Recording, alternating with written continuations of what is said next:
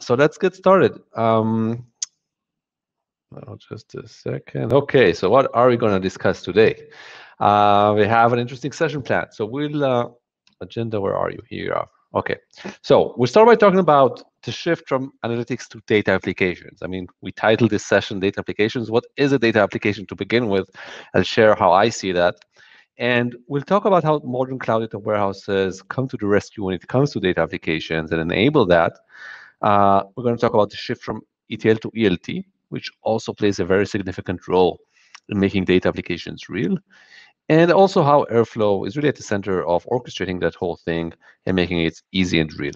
I will cover and show you Firebolt as well, and show you some examples. So let's get to it.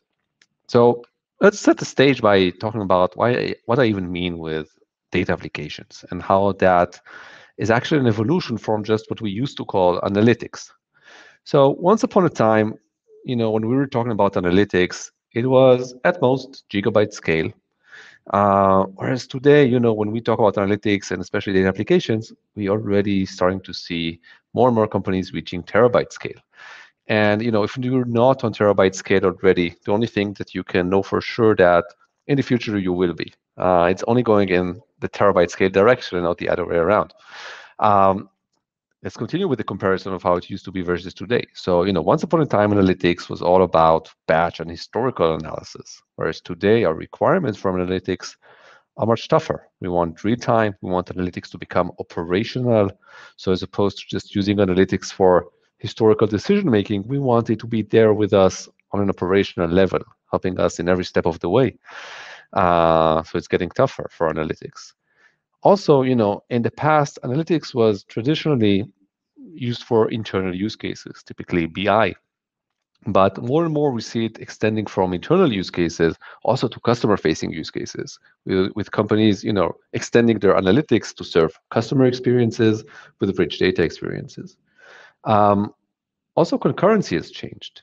If in the past, analytics was internal, used by some, today, also for internal use cases, suddenly we have many more users relying on analytics.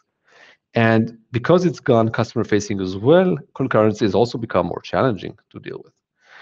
And if in the past we were okay with analytics taking seconds, 5 seconds, 10 seconds, even more, today when we talk about operational use cases, customer facing use cases, we really want a faster experience. I typically say if an analyst waits 15 seconds for a query, nobody loves it, but we're not necessarily willing to spend money to solve it.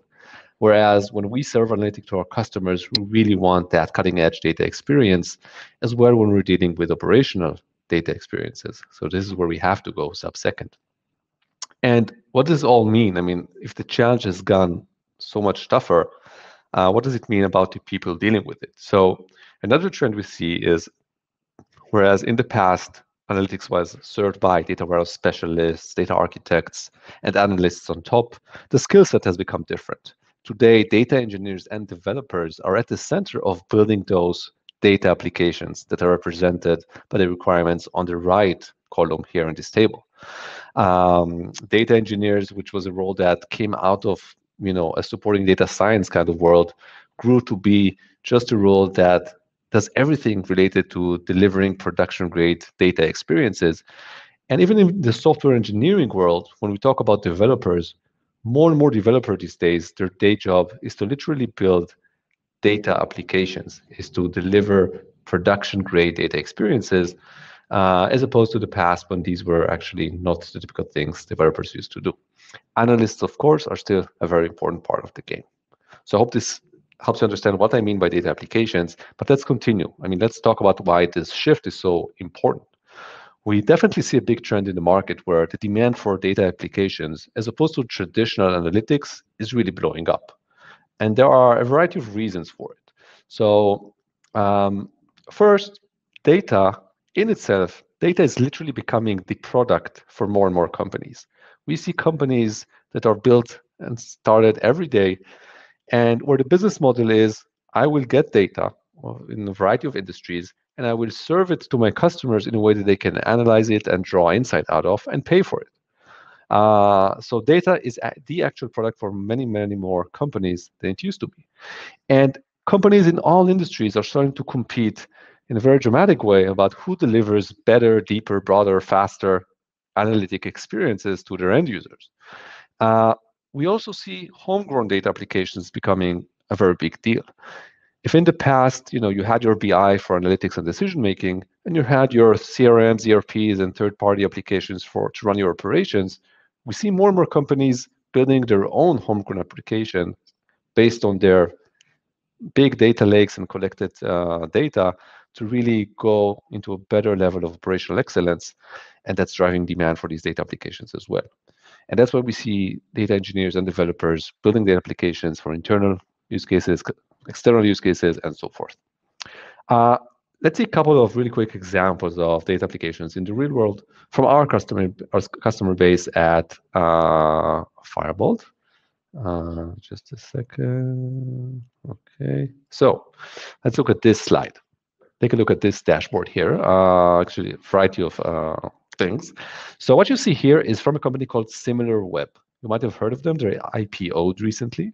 But SimilarWeb is a product that enables marketers to understand how traffic comes to their website, to their competitor's website, which keywords people are using for, and so forth. Very helpful for competitive analysis and just for marketing campaign analysis and things of that sort. And if you know market tech a little bit, you know that these companies really have tons of data. So we're talking about terabyte scale, dozens of terabytes. And the space in which this company competes is all about delivering better data analysis for its customers. And every feature that they release behind the scenes, points to a variety of query engines that are out there in the market. And they came to Firebolt to be able to deliver a new feature set, actually all the things you see on screen. And the challenge was to deliver it at sub-second at huge data volumes without them being able to find a good sort of cost-effective query engine for it. And Firebolt really did the job. But the point is not Firebolt here. The point is that these kinds of data experiences are becoming more and more popular. And what most of them share in common as time goes by is that they rely on bigger data sets, more challenging data sets, more frequently refreshing data sets. And this is what data applications are all about. But it doesn't have to be such a polished customer-facing product. Data applications can also be a dashboard. Now, this is a different use case for a company called AppsFlyer in the ad tech space. And they had a Looker dashboard. And you might say to yourself, why is a Looker dashboard even considered a data application? Well, it depends how you use it. This Looker dashboard is really operational. It's being used by hundreds of customer success managers across the world to support the AppsFlyer customer base. It refreshes every 10 to 15 minutes. It runs on 32, even more, or over 40 billion rows. And it's used for minute-by-minute decision-making. If this goes down, it's a big problem for the business. So you should start thinking about your dashboards as operational as well if they're used in this pattern, if they become more than just decision-making in off hours, and then turn into actual operational supporting tools. Okay, now let's go back to the theory a little bit and talk about modern cloud data warehouses and what role they play in helping us deliver these data applications in a better fashion. So first, what is the modern cloud data warehouse anyway? I mean, when we talk about data applications and these big data challenges, typically data warehouses have actually not been the go-to technology. But this is starting to change. A modern cloud data warehouse is first a cloud-native SaaS data warehouse. I encourage you, if you are looking for your next technology to power your modern data application, go for cloud-native SaaS products, meaning not an architecture that was built for on-prem and has been transitioned to the cloud, but rather something that has been built from the ground up for the cloud. And something that is built for data lake architectures. A modern cloud data warehouse is intended to complement your data lake and to be able to support the data volumes that are at data lake scale. And finally, a modern cloud data warehouse has to deliver elasticity through decoupled storage and compute. And for example, this is why I don't consider Redshift a modern cloud data warehouse. It was the first cloud data warehouse. But when I say modern today, we need to really double down on that concept of decoupled storage and compute. And we'll spend a little bit time now to discuss how this is so crucial in delivering data applications. One small comment, important to notice, there are two sort of flavors of decoupled storage and compute architectures: serverless and user-controlled compute flavors. The serverless products are products like Athena and Google BigQuery. This is where you throw data to the storage layer and start asking questions through your queries without making any decisions on compute, versus products like Snowflake and Firebolt, where you can choose which size of cluster you want. And these are sort of two flavors that the distinction is something you have to be aware of. But why is the concept of decoupled storage and compute, so crucial? Let's talk about that a little and understand how it's crucial to deliver these data applications at scale. So in the old coupled world where storage and compute were sort of coupled with the same hardware, you had your big cluster. Every workload you had essentially was competing for the same resources in that cluster. Whereas in the world of decoupled storage and compute, you can simply spin up isolated resources per workload. And when you have that competition over resources, you spend a lot of time worrying about queues and priority management and how can I make sure that queries from department A don't slow down queries from department B, or my production queries and so forth. Whereas in the decoupled storage and compute world, well, again, you can just simply spin up isolated resources per workload. Every department can have different resources. There's no competition for resources, much more simpler, and you can guarantee different SLAs for different workloads. Another difference is that in the coupled world, you size your cluster based on your most sort of difficult requirements, and that giant cluster is always up, and you have to keep it up and pay for it even at times during the day when it's not that loaded. Whereas in the new world, you can start and stop and pull and bring back different sizes of clusters really on demand, and only pay for the clusters when you use them. And when nothing's happening, you can actually pay nothing because everything stopped.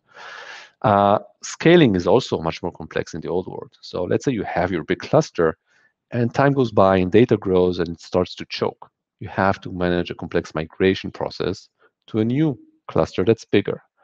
Whereas in the new world, it's just one click.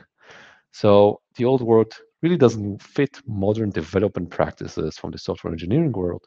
Whereas in the new world, suddenly we see the unlockment of CI/CD practices, practices from the software engineering world. And if you're a data engineer or a software engineer, you really have either a smile on your face on the right side versus a frown if you're using a coupled storage and compute architecture.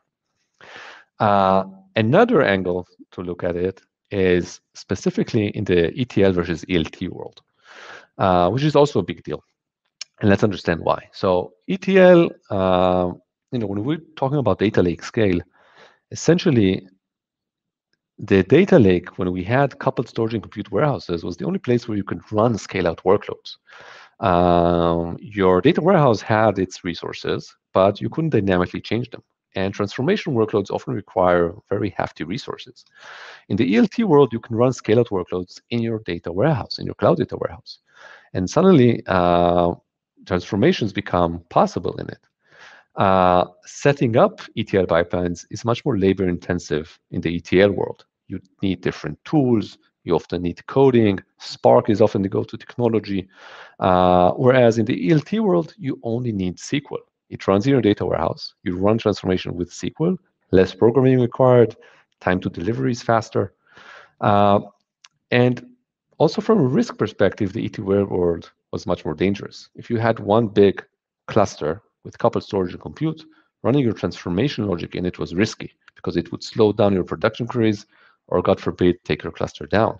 Whereas in the ELT world, you can run your transformation logic with isolated compute resources, not affecting the production queries.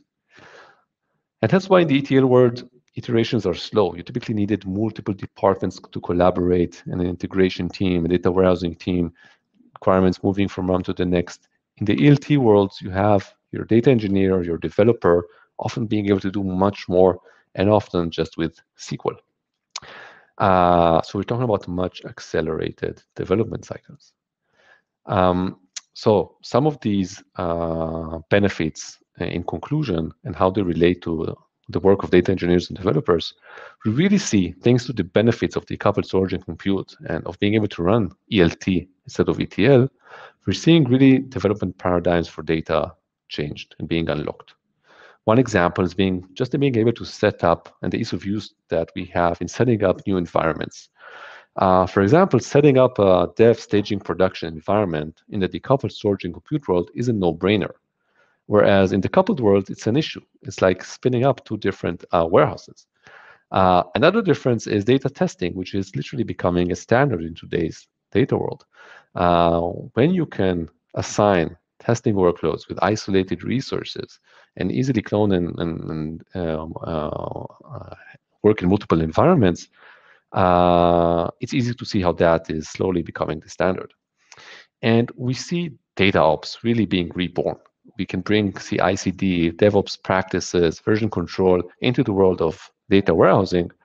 And that's amazing because this will allow teams to move faster and with more confidence with data.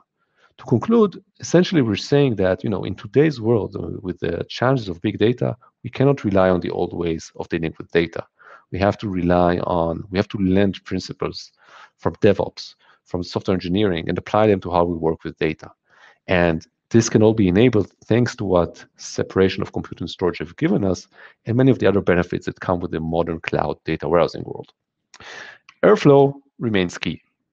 So again, let's think of the modern cloud data warehouse as an enabler for modern data ops.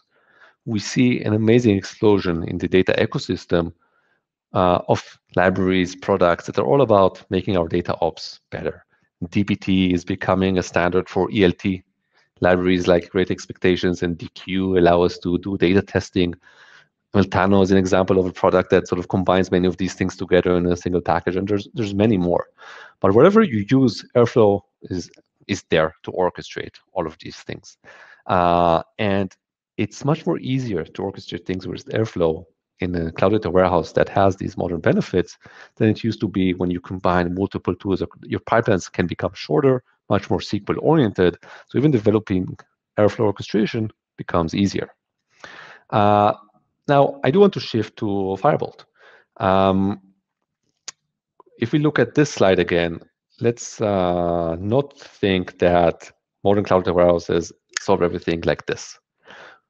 If we have an environment where we have terabyte scale and we have high concurrency and we have sub-second response time as a requirement, the modern cloud data warehouses don't really solve it that easily for us, not yet. And this is where Firebolt comes into play. So Firebolt is a relatively new cloud data warehouse in this market, and we see ourselves as starting where the modern breed of cloud data warehouses sort of end. Our main differentiators are speed, scale, and efficiency. Speed, Firebolt is the fastest cloud data warehouse out there. Typically by an order of 1 or 2 orders of magnitude. That's something that we typically show as the first thing in every POC. Scale, we're built on an elastic decoupled storage and compute architecture. It would be funny if after spending so much time on decoupled storage and compute, Firebolt wouldn't be built on such an architecture, but don't worry, we are. So it's easy to scale with a few clicks and really assign the right workloads to the right hardware. And maybe most importantly, efficiency, because Firebolt is not just fast and scalable. We know how to do that without being very hungry for CPU. And this is what reduces costs and suddenly allows you to build data applications that were often out of budget before. So we see ourselves as the fastest way to allow you to build the fastest data experiences. When you think about performance, and I want to now sort of allow you to a little bit to understand how we were able to be so fast as a company. Just to set the stage, if you look at the market in general, if you Google benchmark performance, Google BigQuery, Redshift, etc., typically Snowflake, the first Google results you get is this benchmark published every year by Fivetran, which is a great benchmark. We're not there yet, but one day we will be. But you can see that already from the 1 terabyte data range, the median of query response times in this benchmark is 8 to 11 seconds.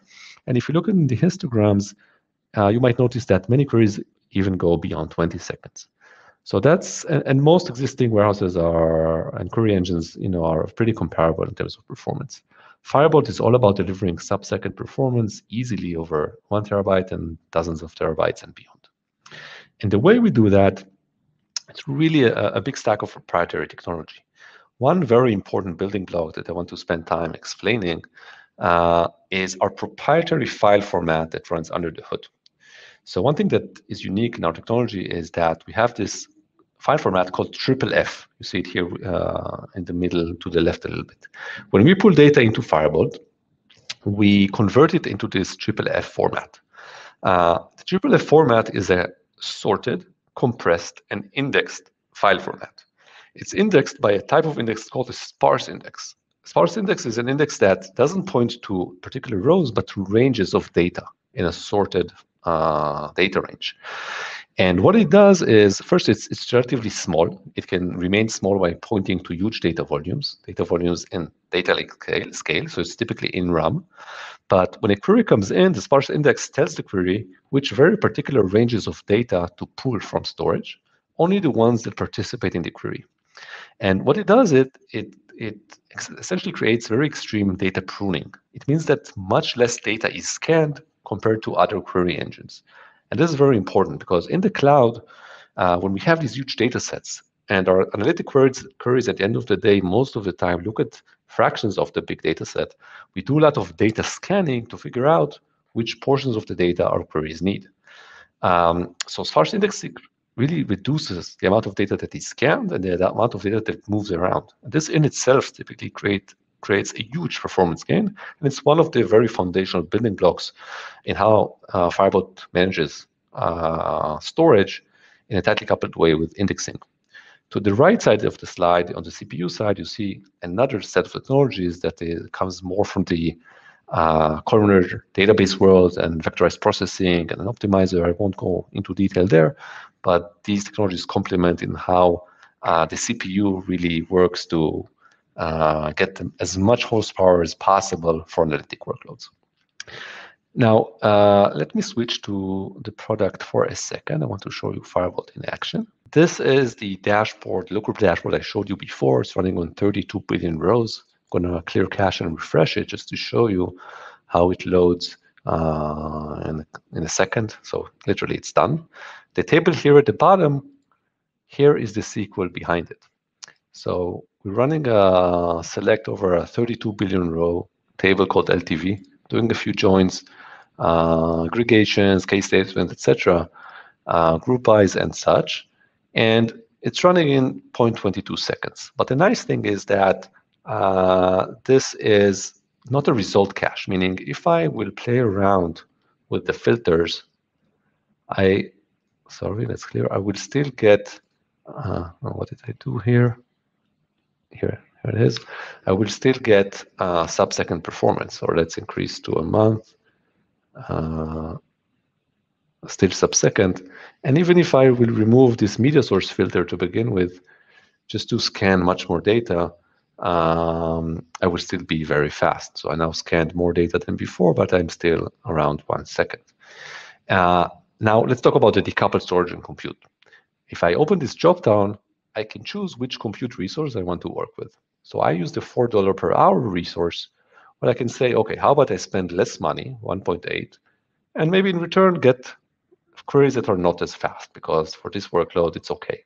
I will save some money. So I run it again, and instead of 1.08 seconds, I'm waiting 1.75, but it might be worth it if performance is not that important for this query. And this is the nice thing about decoupled storage and compute. You can jump from one resource to another very quickly, get different experiences in isolation. One team can use resource 1, another can use resource B. If I go to the database page, this is the database I used, AdTech v4. You can see that it has 3 engines attached to it. The ingest engine is suitable for ingestion and transformation workloads, essentially ELT, and 2 others for your analytic workloads. When I create a new database in Firebolt, well, you can simply add as many engines as you want, and on the right side, determine their properties. They can be of any size. Each can have a different configuration. You can play around with different RAM and SSD choices to optimize your price point ratio. And then when you're running queries, whether it's programmatically or through the SQL workspace, you can choose which resources to attach that to. At the end of the day, let's talk about it from an Airflow perspective again. DAGs in Airflow, when we orchestrate environments in production that ingest data, transform data, test data, build environments, test models, are actually pretty simple. ELT suddenly becomes SQL tasks, mostly a Python operator that can throw SQL into the data warehouse. And the same goes for your libraries that you choose to test your data with. So these are a few examples of pretty simplified DAGs that represents how we literally work in the real world. Oftentimes, of course, much fatter or thinner, depending on how many sources you ingest in general. But in the world where you have decoupled storage and compute with really highly performant cloud data warehouse and query engine like Firebolt, you can suddenly really implement CI/CD practices at scale and build data applications in production in a secure way and robust way. So I hope this was helpful. Stay in touch with us if you're interested to know more.